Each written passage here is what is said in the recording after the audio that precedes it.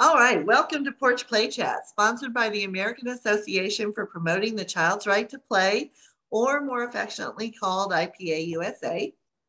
IPA-USA is the USA affiliate of the International Play Association. As part of our work to promote play, we've introduced these Porch Play Chats, which are conversations on a variety of topics with folks who are just as passionate about play as we are. You can find out all about Porch Play Chats and IPA-USA by visiting our website at IPA-USA.org. Up in that little top right-hand corner, you'll find our links to our Facebook page, our Instagram, and our YouTube channel. And there's a Porch Play Chat released every Monday, both on Facebook and YouTube, and then also on our website. Just go to IPA-USA.org under Advocacy, click on Porch Play Chats, and you'll see our 3 years of Porch Play Chats. And these are all free to you, so I hope you'll take advantage. So I'm Deb Lawrence, president of IPA-USA, and with me on the porch is Lisa Murphy. Hi, Lisa. Hello, hello, hello. And with us today is Joanna Cemore Brigden. Joanna is an associate professor of childhood education at the Family Studies at Missouri State University. She's passionate about defending the rights of every child to play. She has been a past board member of IPA, and she's currently in her 15th year as a board member for the Association for the Study of Play. As a play teacher, researcher, she loves to talk about play, and today's topic is so important. It's play, our ethical responsibility, and I just love this because I don't think anybody's talked about this. And so we really have to delve deep into what that means. So Joanna, play and ethics, you don't typically hear those two words together. So can you give us some insight into that? Absolutely. Happy to do so. Because I am so passionate about play, this just automatically went together with me when I started teaching teachers and knowing the code of ethical conduct for NAEYC. I'm like, if you know this, you can't not do it. Like that, you have to follow it. The full principle, NAEYC states that there's one principle that has precedence over all the others.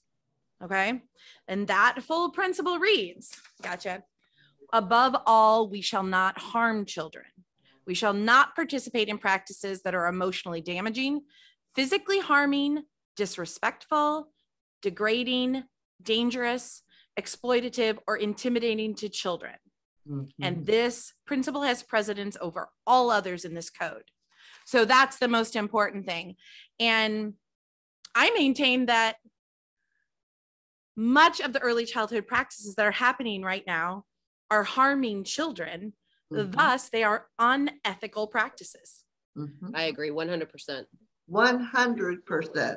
I actually had started telling people during workshops that it is an ethical issue when you choose, my metaphor, as you guys know, is the house, right? If we start building that house of academics before paying attention to that rock solid foundation, you are not doing your job. And that is, in my world, that has become a real, I think even calling it out like that kind of makes people like, oh, ooh, ethical? Yes. Ethical? That's why I like it. Yeah. It gets attention. Attention. And I think what's so beautiful about just having that opening statement, that one principle, it blown up in a college classroom or in an early childhood classroom and put on the wall, that people can talk about practices and you can say, does it meet the principle, right? Does it meet the principle? When you're talking about young children and you're talking about guidance strategies, is timeout meeting that principle? Is, what else could you do? And I think putting it in their face like that makes it more real than just reading it on a piece of paper, right? And it might force you to come to grips and to face the fact that what you've been saying for 20 years, you believe, you really don't. Right. Right. When faced with, hey, I never thought about it that way. Right. Mm-hmm. maybe have a light bulb moment that I didn't realize that light bulb moment, you know, Oprah, which also brings to mind one of the many things that I learned from Oprah. And this wasn't Oprah. It was, well, I heard it from Oprah, but when she, you know, the often quoted Maya Angelou quote. But when I used it in an article, I had to find where I actually heard it. And it was from Oprah on one of her shows. You know, you did then what you knew how to do. Now that you know better, you do better. Right? That's the actual quote from Oprah talking what Maya said to her. And I feel that goes so strongly with what you're about to hear. If you're listening to this porch chat, you are now going to be responsible. And some people then shut the door, right? Yeah. Like, oh, I don't want to know. Then I'm off the hook. Right. I've had that experience when talking about play with playgrounds, talking with a group and I'm like, oh, these are the things you need to do to meet the whatever. And they just didn't have me back, you know, because they were going to be like, nope, we don't know those things. And I kept waiting. I'm like, if they have an injury on that playground, it's on them, you know, but. Right. And because sometimes it's hard based on all the baggage we bring with us. Sometimes it's hard to admit that we're wrong. Sometimes we're afraid because then we have to face that, ooh, maybe. Yeah, but if you were honestly working from a place of not knowing, you know what I'm saying? Like, you honestly didn't know, then we're going to cut you some slack. But it's when you hold on to it, once you do know better, and I want to even go back even like a few more minutes, is I also think we need to be mindful of not making an assumption that everybody involved in early childhood has actually read that document. Right. Well, it's dry. Oh, yeah. It's dry, right? Yeah. So like I created in my classes, I created a game. And so I would do that and use this game with the principals at presentations, conferences, and things like that. And I probably should get it like I have like 10 of them created, but I should probably have them to purchase because people will go past class time. And at the conferences, they like, I want to take this back to my group because it gets people really talking about the things that we created all these certain topics that they were really interested in. And it was kind of fun. So like, I've kind of enjoyed using ethics because I've used game, I've used play to teach about ethics. Yeah. Right. I am truthful with this. Play is important. So I used it to teach. And I think what I noticed this last summer when I taught a graduate course on the educational role of play, and these teachers, I would have them create these lessons and do them on video for all of us to see. And what I found out is they buy into it, but they don't know what it means. And they don't know how to apply it, right? Right. They understand play. Yes. They understand play is important, but they don't know then what to do with it. They're like, well, what do I do? And what I noticed is that some folks misinterpret what play means. And that's one thing that I had a problem with the previous NACI guidelines of DAP is that they didn't understand what actual play meant. So there's like play. So what I think should be happening in a classroom, play, actual play, playful teaching, and lots of recess. Those three things. So it's not just one. So when I think of play and understanding that play is open-ended and students can discover things, that part of play, and then being a playful teacher. So here's where they kind of weren't sure what that meant, either one of those things. And the thing that I saw happening a lot is that they would okay, I'm going to do hands-on. So I used materials. That means it's play. And I'm like, no, that means it's a good activity, but it's not play. And so they kind of go to the hands-on stuff. And so I realized that was kind of a place to enter into really good conversations with people, them giving them a chance. Let's try this out. Okay, this is where, and then that's where they would make the discovery for themselves, because you can say everything, but they have to discover it themselves. So there's some guidance. So if teachers are unsure, hey, reach out to folks and say, hey, is this play, or is this playful teaching? And maybe that's something we could talk about at another time. But I feel like that's where folks are like, okay, I get it. Great. But what do I do next? Yeah. Now what do I do? Because they haven't had the experience. We were talking about that on a couple of other Porch Play Chats. It's we're entering into a generation that may not have ever had unstructured play outside. Right. And so we have to give them opportunities to experience what that's like. So, you know, before they can go facilitate it for the children. Yeah. And that's what I'm seeing. I don't know if that's what you're seeing in your college classrooms, Joanna, but that's what I'm seeing, that it is alien to them. They don't know what to do. They don't even know what it means because they haven't had the experiences. So I think that's what our role as educators is to give them, and presenters, is to give them those playful experiences so that they can then reflect on what came out of that.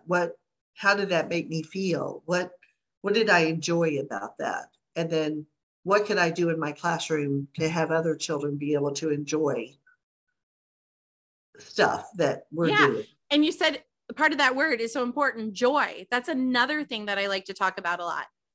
Mm-hmm. Who should be more joyful than little children? Right. Like, there should be joy in your class. There should be joy throughout your day. It was so hard to stop teaching little kids. Like, I love research and I wanted to do research but I loved being a teacher of little ones so much. I got to enjoy so many things and share that excitement with them. I loved singing and dancing and playing instruments and going to art museums and I got to do everything I loved every day. And we cooked, got to share all these experiences. Like, I personally still cook eggs the same way I learned in preschool. Like, like they taught me how to do it I literally make the same recipe. I do it. And, you know, that's the fun part. And I was in the 70s, so I got to do, you know, woodworking and all of that. And also I always did woodworking in my classrooms and nailing stuff, and kids can use saws. Giving back what you received, right? Yeah. So of course you experienced something amazing, and so you were able to facilitate then those similar experiences for those kids. And I would imagine to some degree for both of you, it's almost heartbreaking to some degree to see just like, oh my gosh, I'm so sorry you didn't get this. Yes. And I'm gonna hold that. And I still am going to expect you to give it back, right? So yes. we can do some backfilling over here to remedy that. But moving forward, there is a sense of expectation. And I think that circles back to the ethical piece, is like, I'm sorry you didn't get it. But in this line of work, here is a code that guides us. And by not doing some of these things, right? Because I would argue that the absence of some things is just as quote unquote bad and unethical as the doing of some things that just should not be being done. Right. And I think I'm talking more about the absence. The absence. The absence of play, playfulness, and recess. I mean, let's just throw out some crazy stuff that might get you thinking about some of the ways that I'm saying were harmful. All right. You know, when I was a teacher, there might have been one child every 3 to 4 years who had an OT issue. Now they're in almost every classroom. Right? Fine motor develops after gross motor, right? So we have to be doing lots of stuff, right? We've got to be outdoors, playing on swinging, climbing, spinning, doing all of these things, and to develop those fine motor, but kids aren't doing those things from like birth, right? But they also have the idea, if anybody heard about container children, right? They're in like little things that the kids sit in all the time and hold them up, right? There you go. Instead of lying down and moving their bodies. I call those prison devices. Oh my goodness. That's what I call them. That they're in prison because we're restricting their ability to move. But then then we get mad a couple of years later when they don't know how to hold a pencil. You're like, hello. Exactly. And that prison idea, prison is another thing. There's that prison pipeline, right? Yeah. There is another issue with this ethics is that lack of play, lack of physical movement with recess is also an equity issue. It's hurting certain children more, you know? And so that African-American children are nearly 4 times more likely to be suspended. They have there's a bias against these children.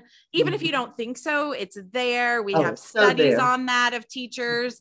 And even when there was no issue, teachers are seeing an issue, like in this study.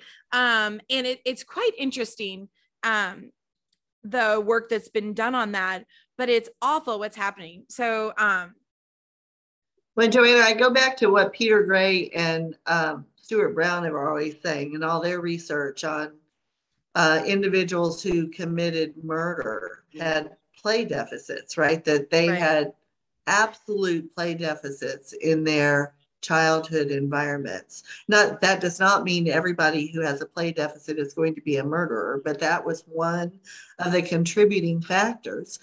And so one of the things I think would be really helpful to the Porch Play Chat folks is if you could send the research on that you've just been talking about. It's Walter Gilliam's work, Gilliam, just for the Yale study. Yeah. Okay. Yes.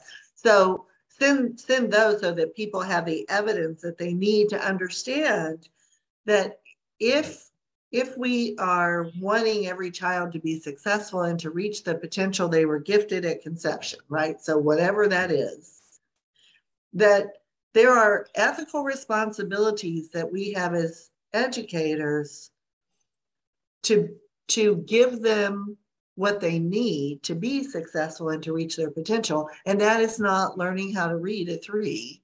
And well, right. And you know, what's interesting is that even if, okay, so we give all this evidence about physical and social, emotional, and all that stuff about why it's important. But then it's like, okay, if you don't even care about any of that, because some people are like, yeah, but academics, right? Even academics are better when there's play and more recess. You know, boys who have to sit still more are not as able to read. They have a reading, like those, they show, I can't remember the study. Correlation, but it was a correlation between boys who weren't allowed to move. So boys needed movement even more. So you're saying, okay, you can't get this project done. So you're going to stand for recess. You're actually making it harder for them, not just emotionally and socially, but cognitively. You're making it harder for them to do their work. Of course, we know they're actually making it harder. Well, maybe not everybody, but harder discipline wise. When you have more recess, discipline issues go down because kids are getting what they need. It is a need. And that's why I think it's unethical. They need to play. They need to be physical, and they're not being physical outside of the classroom, right? So we're going and doing all of these things. So if you restrict it, they're not getting anywhere. Right. Well, your day will be better as a teacher if you do these things. You're going to have a much better time.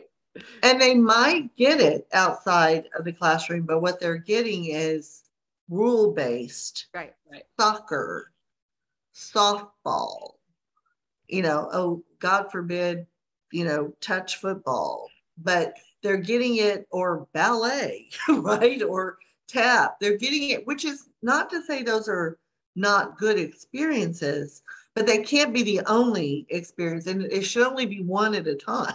Not it's structured.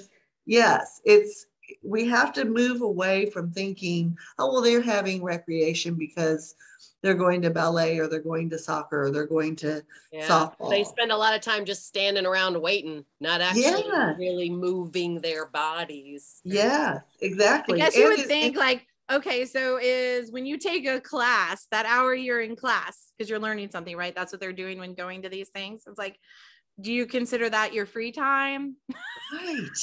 Right.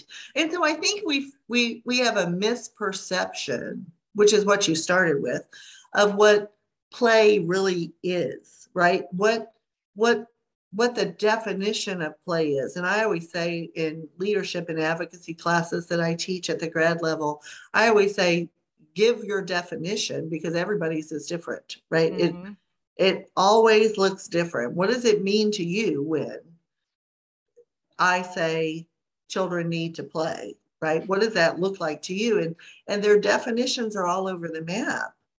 You know, Absolutely. It is for our researchers too. We have a certain thing we've held on to, but people pull out certain things that they're, more interested in. But yeah, and it depends on the context too. It does. Absolutely depends on the context. So when we think about having directors or teachers put up that first principle in their classrooms and reflecting on, how the morning went and did I follow the code? How the afternoon went, or what could I do differently tomorrow? I think that's the growth opportunity that we give them to recognize. And is there a pattern to when I find myself not able to follow it? Mm-hmm. Yeah. Like does nap time trigger something? Snack time, all those transition-y times. Is that when I find myself more quick to violate some of the code? Absolutely. I have found that most often when teachers are having a hard time, either teaching a lesson or just guidance, it's typically because they're trying to go against development. They're trying to go against the things that we already know about children. And it's like, well, wow, nothing's going to happen good about that for you or for the kids. First graders want to be first at everything. So give them, so then they're like, well, no, nobody's going to be first. It's like, well, then everybody's upset. Give them opportunities to be first. Understanding development helps with that so much. And that's a big part of play, guidance. It all goes together. It does. It's interrelated and interdependent, right? That's what I say 100 billion times in a classroom. And when we think about, Bruce Perry calls it a mismatch, right? Our expectations are not in alignment with development. So there's a mismatch between what the adult expects and what the child is capable of doing. And that doesn't mean the child is developmentally behind or ahead. It just means this child, there's a mismatch between what you're expecting versus where they are. And so I think that helping teachers see that as well, that are you mismatching what you're expecting with where they are developmentally is helpful. I was going to say, here's something that might shake up your expectations a little bit.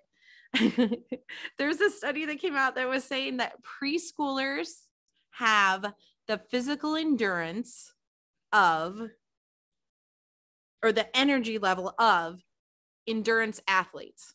They need to move. And then they're like, you want them to sit. But you also want him to be healthy. Yeah. Pick one. You want them to move and be healthy. But, the things that kids like to play, like tag. Oh, my goodness. Have you ever played tag recently as an adult? Like, unfortunately, I do, because my kids, it's like their favorite game. We have 70 million different versions of tag. But when I was teaching play as development, my class would play the different games. So we'd go out and play tag. Gosh, even the athletes, even as somebody who was a soccer player, I'm like, soccer player, you're running all the time. She goes, no, not as much as this. Like tag, you are running. And it's like, you take those things away from the kid. That's how they were staying healthy as they were getting to play and be physical. Then they come and sit down. They don't want to move. They're like, okay, it's my break. I can listen to you now. Like, there is research that says, students do better before recess and after recess. Because the before, they know they're getting a break. Yeah. Like, what if when you were at work and your boss is like, hey, depending on how well your classroom behaves today and how well you're doing, that depends on whether you get your 15-minute break. Oh, I know. How would Isn't you that feel? awful? How would you feel? It would just be an awful feeling. Sure. You give children freedom, when they know that they get that break. They're looking forward to that break. Y'all do it too in presentations. You're ready. Or lessons or classrooms. You're looking forward to that little break. Then you can come back and pay attention. So it helps you in both. Oh, well, I only have to focus this much longer. Then I get a break. Right. And then I get a break. And that good presenters say that. We're going to do 3 more slides and then we're going to take a break. And people go, you can just see them go, oh good. Yeah. I need a break. I need to walk away from this for a little bit. Right. And but so, I can do that. I can do 3 more. Okay. I can give you that. And that's probably why we see that children can do better on tasks right before recess and after. And right after. Instead of having, you have to stay in to complete your worksheet, right? Because but if they know that there's a chance that they're going to not be able to go out, and they have anxiety. You know what anxiety does? Makes it harder to work. Yeah. Oh my goodness. And so I really think this has been amazing because we've needed to get refocused on the importance of what we do and what our ethical responsibility is to children. And that it almost needs to be in our face all the time, right? It needs to be present and in our face. And we need to constantly be referring to it and reflecting on it. What did I do today? And what could I do differently tomorrow to be better at this? Because no one's going to be perfect. I mean, I remember days when I was not perfect, right? I remember weeks when I was not perfect. and so we have to just strive to do our best every day. So Joanna, thank you so much. Don't go anywhere. I'm going to close this out and then we'll be right back. Well, thank you guys for getting me all excited here talking about this. I know, it's really exciting. So thanks for coming with us, Joanna. This was amazing. So to learn more about Porch Play Chats and IPA-USA, please go to our website and click on IPAUSA.org. And I hope you'll join us. And until next time, keep on playing. Thanks. Bye-bye.